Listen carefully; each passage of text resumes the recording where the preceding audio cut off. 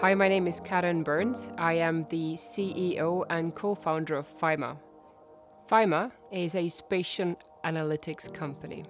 What this means is that we look at everything around us, analyze it, and give you feedback on it so that you can make better business decisions. These can relate to driving your revenue growth, whether your marketing campaigns have been successful. Are your billboards actually visible to the clients that need to see them?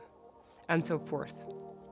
Fyma works with various industries and verticals because the living world around us can be measured by anybody.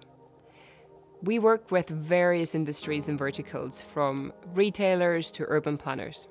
Shopping centers, for example, use us to gather what we call actionable insights. So while understanding where people might come from, utilizing telecommunications data, shops are often blind to actually what happens inside once the customers enter.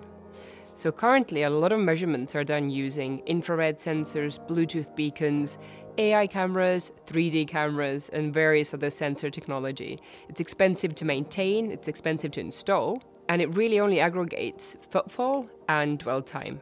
Sometimes age demographics as well, but that's about it. Instead, what Fyma allows you to do is upgrade your existing security camera infrastructure to become that sensor technology. So instead of buying and investing in all of that IoT technology, you already have the cameras, just upgrade them to understand what's happening inside your spaces. Various use cases have been emerging with Fyma, and we evolve together with our clients. One of our recent Central European clients, for example, wanted to understand what happens once clients enter the shop. Do they go to the anchor store? Do they go to the information desk? Do they go to the food court? So that's the analytics that we were set out to provide. Once they had realized that 500 people had entered the food court, they were then able to automate the operational process of sending in the cleaning crew. So rather than having to do onerous spot checks throughout the day, they knew beforehand when a cleaning team has to actually go in.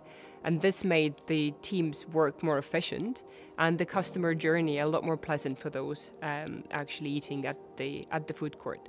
It also provided crucial information around information desk opening times, because it was closed during COVID.